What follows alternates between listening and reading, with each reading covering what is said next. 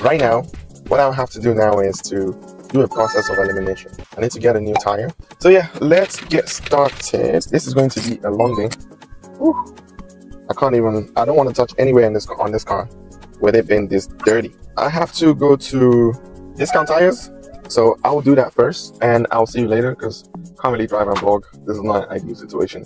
But yeah, I'll see you later. See you soon. So discount tires is one of my favorite places to go to because they take care of your car. You can do tire rotation.